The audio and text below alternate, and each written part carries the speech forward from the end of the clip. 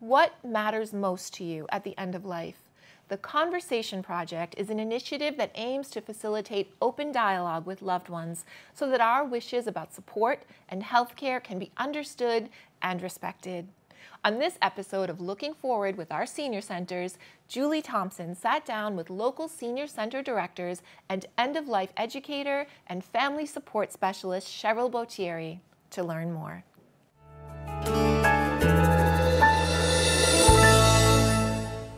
I am so happy to welcome our panel today. We are joined by Michelle Bratti, who is the director of the Plymouth Elder Services and the Center for Active Living, and you're also the chair of the Plymouth Senior Task Force. Yes. Okay. Thank you. We also have Joanne Moore. Joanne is the director of Duxbury Senior Center and the co-chair of the Plymouth Senior Task Force. Welcome. Thank you so much for having me today. You're very welcome. And our special guest is Cheryl Botieri, who is an end-of-life educator and family support specialist, and also a member of the Plymouth Senior Task Force. Ladies, thank you so much for joining us for this very special and very important discussion today. So I'm going to put the first question to you, Cheryl. What is National Healthcare Decisions Day, which is what we're going to talk about today, and why is it important? Well, National Healthcare Decisions Day is a day that happens every year on April 16th. And the reason behind it is because the one thing that you can always count on is death and taxes. So it's always after tax day. So a little humor there. But really a serious topic, but a prompt for people to really think about healthcare decisions. Okay.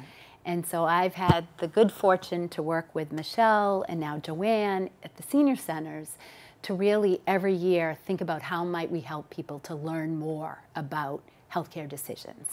Because every single person gets to make those decisions. And yes, you want to have discussions and conversations with your healthcare team, with your family, family of origin, family of choice, friends. So every year we celebrate that. And we have kind of a community campaign. And then over the course of April, May, June, we slide in some other types of workshops and webinars and opportunities to really kind of look at things a little bit more tactfully. But for me, as an end-of-life educator and family educator, to get people comfortable about having some of these conversations. And then we talk about some tools and we talk about some of the ways that you might start these conversations. So it's really a way to begin. Okay. So it's called Healthcare Decisions Day. National Healthcare Decisions Day. So is it more than just healthcare decisions, and what healthcare decisions are you referring to? For this specific topic, this day, it starts with healthcare. Okay. But as we're going to talk a lot about today, there's so many things that underpin that, right?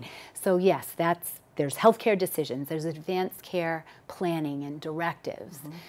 My daughter's a social worker, and so she, in class, she works with children, and she told me a story about how all these children were in the river, so we were helping to save them, the social workers, helping. Finally, one got up and said, "Who the heck's throwing them? We got to go, some of us, upriver to figure this out." That's what I look at National Healthcare Decisions Day and talking about these things. So it's a point to let's do this before a crisis happens. And so as an educator, getting folks to learn and be aware of what their choices are so that they can think about those things, and we can talk a little bit more about it. But yeah. Okay. So what can you do? What can an individual do to start this whole process? Where do you begin? Number one, with yourself. Okay. So Right? talk about that. So I say that I work with folks to live well, age well, and die well. Okay. I have my own practice called Aging with Grit, Grace, and Dignity. And that is my wish for everyone, is that they get to age well and live well and die well. So it really, you want to start with yourself. What are your wishes, right? And so based on your family history, based on your medical history, but we're going to talk a little bit about where do you want to age well and live well and die well. Because 100% of us are going to die. 100% of the people that you know. 100% guarantee. Right. There's not many things that you can say it's 100%. But if we learn what those choices could be, and by talking like we are today, people are going to watch this show and they're going to think, do I want to stay in Plymouth? What are the services? That's what we're working on with the senior task force, right? What are some of the things that I might have to do to improve the chances that I can stay in this community? Maybe it's not your exact house. Maybe you need a smaller house, or you need to modify your home. These are all the things the senior task force is really looking for, right. and to help folks and to learn what is needed in this community and the surrounding communities. So when you start this, you can start probably as early as 18 because you're a legal adult at 18, right? You can start by being an organ donor on your license, right? Is that all basic steps? It's basic steps, right? But it's to really kind of sit with, what if today was my last day? Yeah. Right? Yeah. What if I got the news that I have a year? Like, no matter what age, those conversations happen. Families that I'm working with right now, it can be a young mom at 43 with pancreatic cancer, or it can be someone 54 with colon cancer, or somebody that's older and is starting to think, I'm by myself. Can I stay in this community? Yeah. Okay, that's a great lead into the discussion. Michelle, let me ask you a question. Sure. Where do people want to live and age well? And how is Plymouth and the COA in general working to help people age in place? And can you define age in place for me? I can do all of those things. Great. That was a mouthful. Go.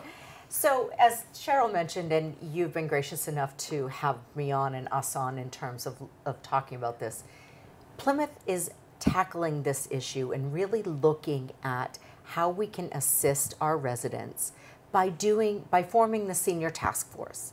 And out of the senior task force, we are determined as a community to become an age and dementia friendly designated community. It's so important. And it's such a broad topic, but it's really important. To your point, people want to age in place. When people think about aging in place, people think about elders, right? I did. Age in place might mean, how am I going to keep my mom or my dad or my sister or my best friend in their home, or transition them to a home that makes more sense, as Cheryl said, downsize. But if you look at the whole community, the age and dementia friendly movement, the lifelong conversations, if you were told tomorrow at 30 you had a year, the community is about aging as a whole.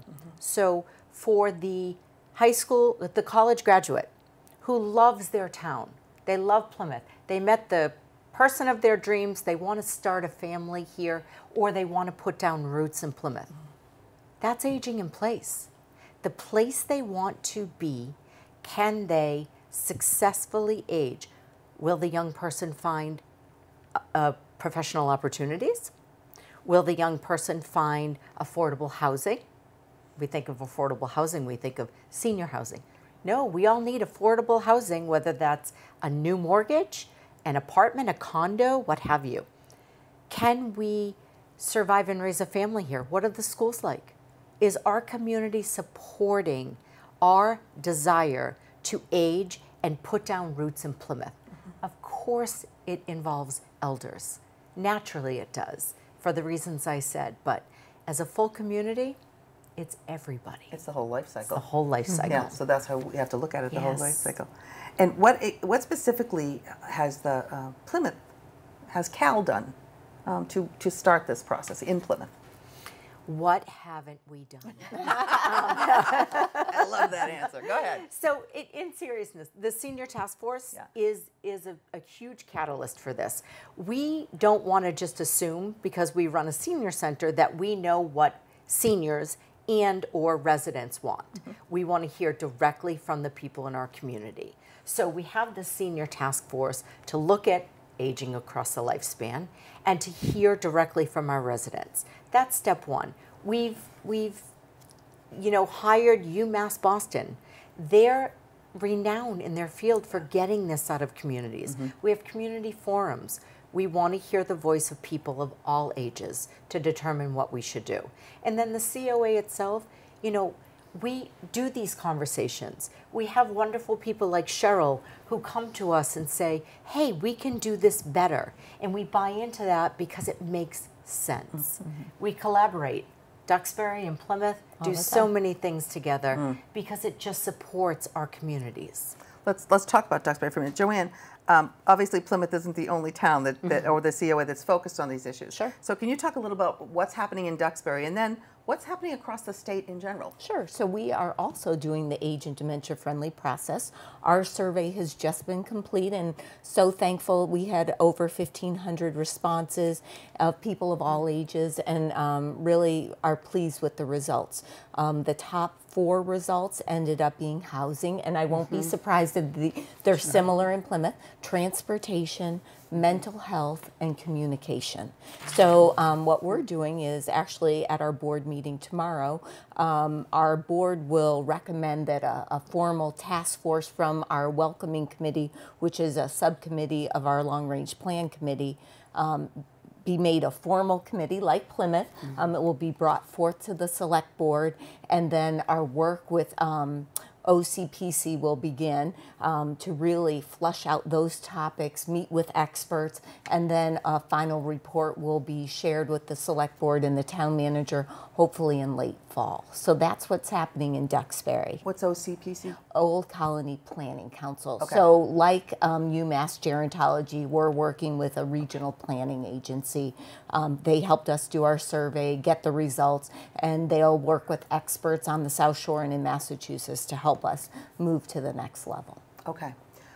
Let's go back to you for a second, Cheryl. And what is anything we need to fill in from what they've said before we go on to more questions? No, I think that this is just a really great example of how each community, right, tries to find out what are the differences, what are the things that they need to perhaps work on, what are the support, the services, because each town's so unique. Right, so different. So you've talked about kind of the lifespan of people making their plans to be able to stay wherever they want to stay for most of their lives. So, and you are an end-of-life specialist, really. So do you deal more with those families and those situations that have to face that? They're at that critical point. Or do you deal with everybody and say we have to make our end-of-life plan starting right when you're young? So I kind of have my work in 2 different directions. Yeah.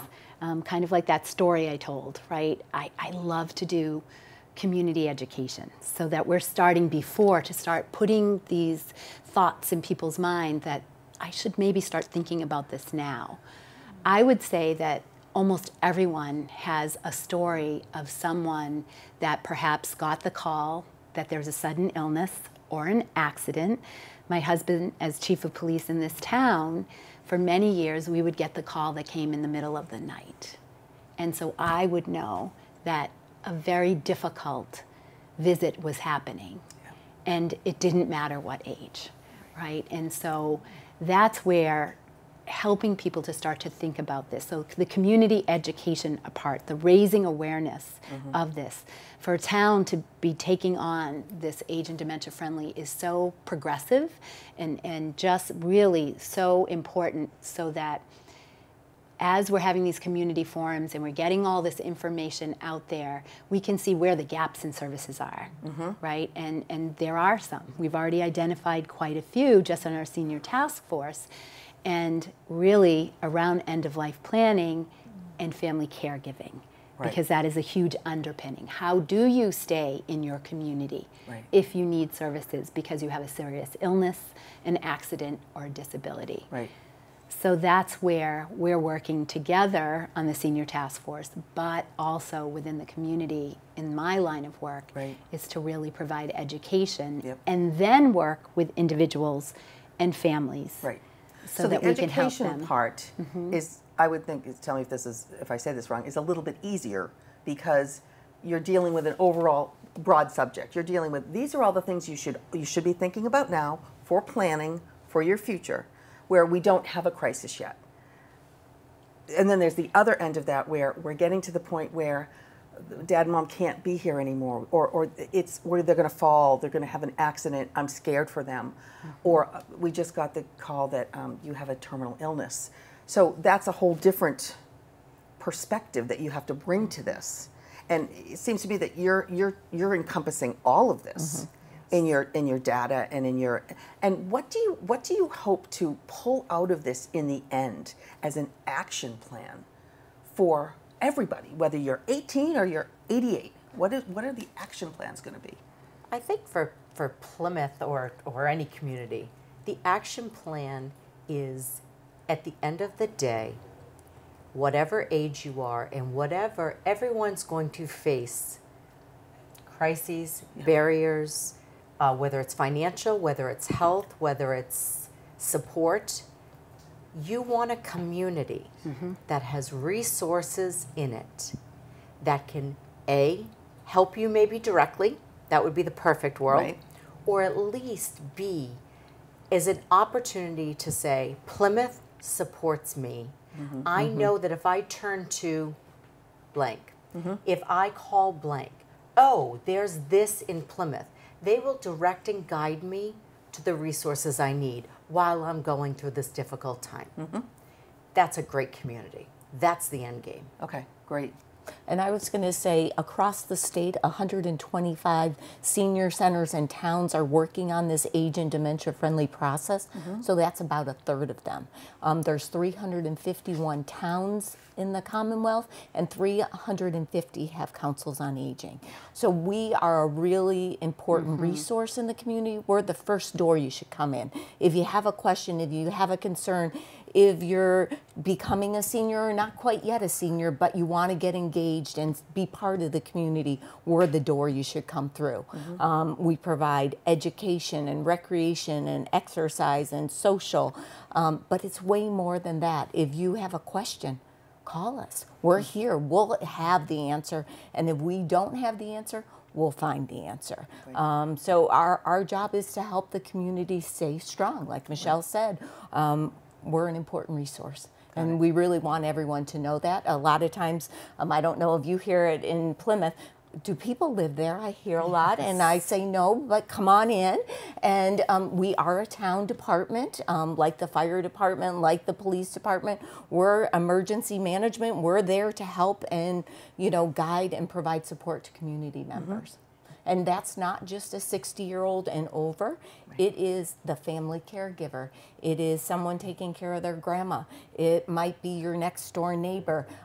We're just a phone call away. I think that's really important to know. And that's a really important distinction to make, because people don't view themselves as, I'm part of this population.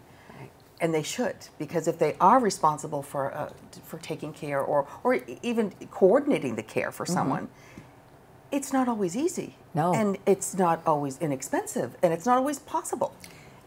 If I could say, to Joanne's point, maybe 50-50, but it's more rare we get a call directly from a senior recognizing that they might need some assistance. It's more often their child or their neighbor or their sister or their loved one. So it is the age, you know, it is across the board, people calling of different ages. You want to add to this? I just, you know, when you look at all of the different things that people face with a serious illness or aging, there are so many services, but it's still really hard to navigate.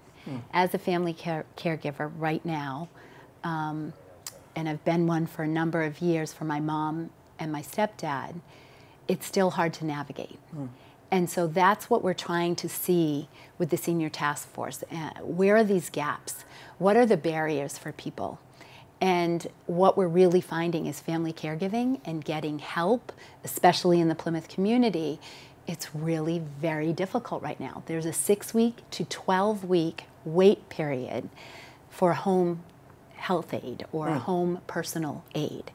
And so having a mom in the hospital and then to rehab and then trying to bring them home is a very long and difficult process.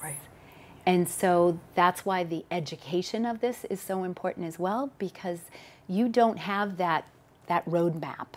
Right? And so the more we can have programs, whether it be at the councils on aging, the libraries, right? At the Chamber of Commerce, to try to say this day is going to come for all of us, whether it be an accident, a serious illness. I'm not just talking about death. And I think that's one of the things I've been very bold about, is saying this is about dying so you can live well. so you can age well. Yeah. Because that is probably one of the hardest barriers. I was just at the chamber event a couple of weeks ago, and whenever I would bring up, you know, I have a 100% guarantee for you. You do? Mm-hmm. Yes. We are all going to die. Yeah. And my kids are like, ooh, that's a little harsh, Mom.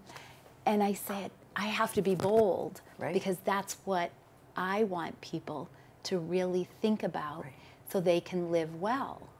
And so it's very, very hard to admit you need help, right? That you might not know who to go to. And that's why I do love the Councils on Aging. First call. Yeah. But then what? And so that's what we're working to provide programs. We had a wonderful program that Norwell Council on Aging did. Live well, age well. And every other week it was a different panel. Financial, legal, healthcare, end of life. And that's really, I think, that what newbies to this that haven't even thought about this yet really need to understand, that there's different components of this. Yes. And almost having a list. Where's my checklist? What should I do? And it's different, like you said, it's different for everyone. This length of time that we have to wait before we can get help for whether it's home health or into a facility for rehab.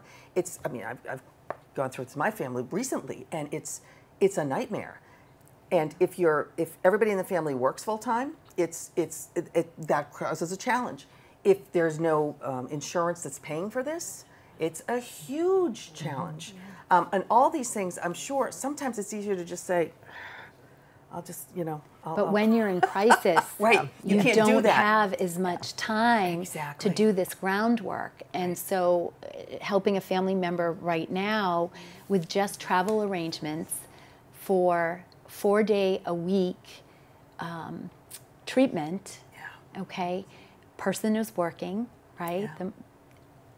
Oh my goodness, yes, there's bits and pieces of help, but when you have to put a 4-day-a-week schedule together for 6 weeks, it is daunting. Right. It is daunting. Right. And so this is just what we're kind of, you know, scraping at the top of the iceberg of this, and that's why we want to dig deep within the town and say where are the gaps, where are the services, where's the education that's needed, so that folks, when they do hit one of these problems, challenges, they know they have support. There's more. And there's support that not only has the desire to help, but now has the resources to help. And is that the bottom line? Is getting the resources? I was just thinking, not just having the resources, having the conversation before the crisis. So, you know what? Let's get these documents filled out. Let's know where they are, because that's really important. Make sure your doctor has a copy, your healthcare proxy has a copy. Have that conversation with your children to say, you know what? I'm okay with this. Was my journey. Right.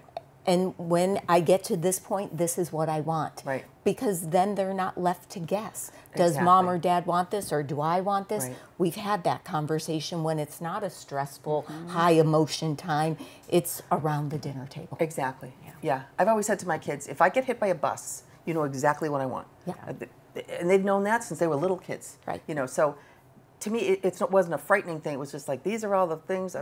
And I had, luckily, a lot of people that guided me to make sure I did all those right things. And what a gift. My mom recently passed away. I'm sorry. But we had most of the conversations. Yeah. I knew what she wanted, and it was a gift to me. Absolutely. You know, so in families, and I know we talked a little bit about there's challenges. Some families don't want to talk about this. Right. Some families don't talk about that. And that's why someone like myself, or having a workshop at the Councils on Aging, people hear from different people that aren't their family, and they say, oh, I would never have thought to do that. And I have goosebumps. It's a wonderful sharing, so that it gives people the confidence to say, I can say this is my choice. Right. And that's the ultimate gift to both yourself as well as to your family, your friends, to say, this is my choice. This is my decision. Yeah. And so the more we can talk about it, have the conversations, it just helps. Oh, absolutely. And the last thing I want to bring up before I have you just kind of give your final thoughts is the financial implications of this, and budgeting, and funding. And everything costs money. And not everybody has the right insurance, and there's not a lot of places to live. I'm talking more as you get older. What do you hope, what component of that do you hope to succeed in when all this is said and done? Well, I'll go back to exactly where Cheryl left off. While there's not a money tree out back, right? Right. Planning helps. But the biggest thing that you can give somebody that's absolutely free is empowerment, right? So to empower someone to lay the groundwork, your community has resources, know them, right? You're empowered. I don't have great insurance. I know this. I already know this about me. I'm worried. It's no different when we teach our kids. You have to save. There's a retirement in your future. You have to look at these variables. Kids go, oh no, I'm gonna live. But they do. It does sink in. And just having the power to have these conversations, but to lay the groundwork. I don't know what the stock market's gonna do in 20 years. I don't know what health insurance my town's gonna offer in 5. I do know what resources, though, if I do my homework and empower myself and my family to find them. That's a great community. That's a great family. That's perfect. And I'm going to say the Senior Center Councils on Aging are just a call away, an important resource. If you need information, we're there. We're a support in the community, and there's so much that's offered at a senior center. If you don't know, come on in. We're looking forward to seeing you. That's awesome. Cheryl? The financial is worrisome, having just recently gone through, if you have a 6-week to 12-week wait, that's if you qualify, right? If you're paying fee for service, in our community, it's somewhere between $35 and $45 an hour with a minimum of how many, maybe 3 or 4 per day, at least twice a week. So if you do that math, we've got cause for concern. Right. And so how do we as a community rally for everyone? Right. And I think that's what is most important, is the Council on Aging, within each town can help coordinate a little bit of the services, but really it's about what Michelle said, educating yourself as to what are you going to possibly need, and does this town, does this place have this? And if not, how can we rally and how can we provide this? I mean, there's a wonderful, wonderful model on Martha's Vineyard, of Healthy Martha's Vineyard, and all the different towns kind of came together. Now they're an island, right? Right. But the work that they all did to say, how do we do this here? And that's what I love about what's happening. And the Councils on Aging, the board, the senior task force, the amount of people that are very interested in coordinating and collaborating. And again, not just for seniors, but we are all, we hope, are going to get there. And I think one of the stats we were so surprised about here in Plymouth is that 40% of our population is over 50. Now by the year 2050 in the country, it's going to increase by 45%. Yeah. We are the growing population, that's for sure. And the other statistic is there's more people 60 and older than 18 and younger.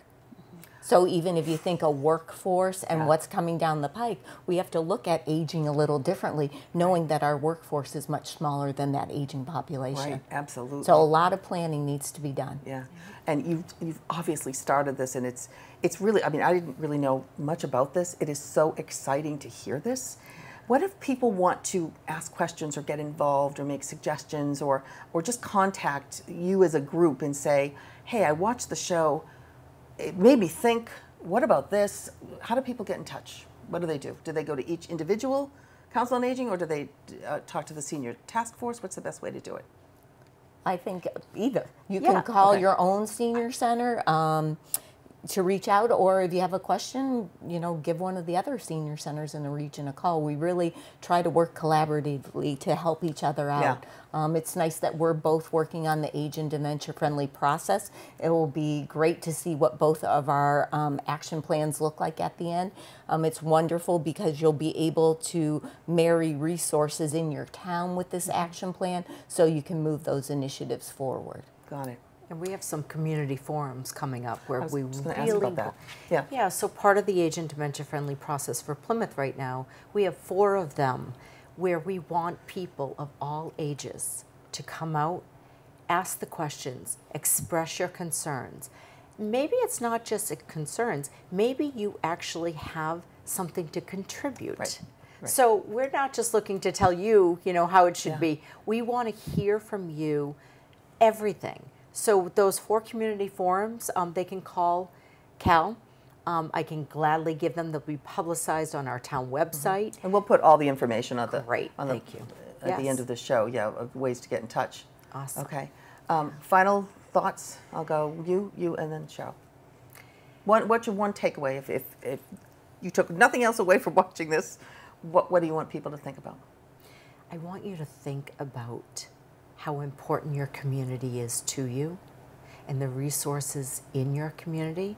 No matter what your age, you're going to need resources in your community. And if the people who work in your community are rooting for you, reach out to us. As Joanne said, COAs, Cal, we have so many options and so many pieces of information that you might need. And if we don't have the answer, we are the super highway of information. Right, you're gonna find it. We will find yeah. it for We know that. you, Yeah. right? Okay. So, yeah. Joanne. Planning. I think the key is planning. So you have a wonderful future. It's not going to be an easy road, but if you take some of the guesswork out of it, it will be easier for you and your family.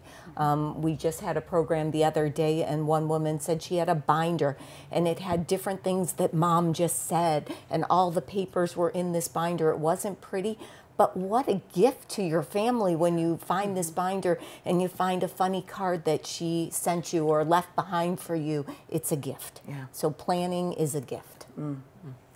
Cheryl, final thoughts here.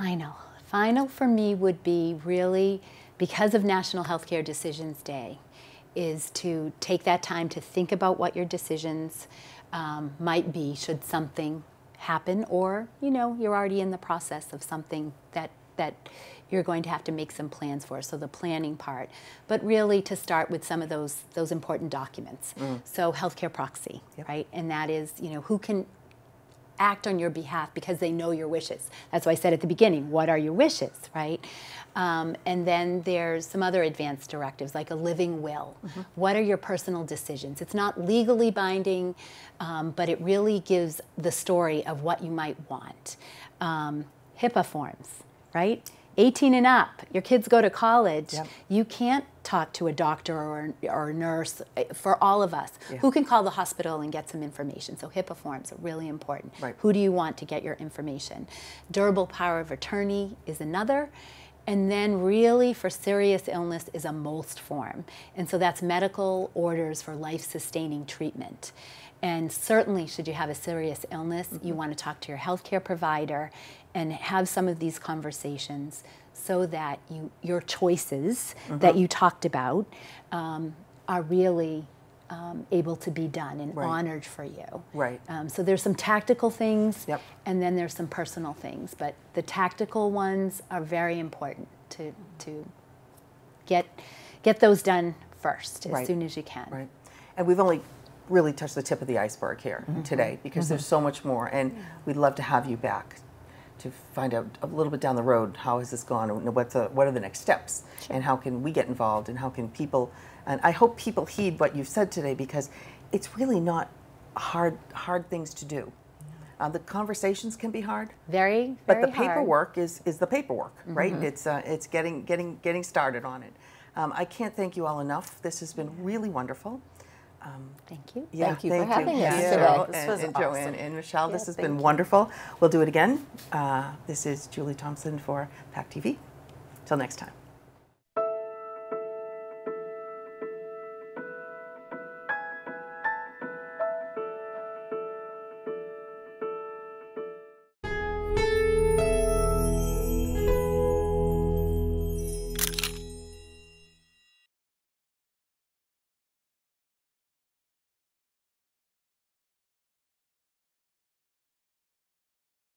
If you've enjoyed this video by The Local Scene, please give it a thumbs up and hit the subscribe button.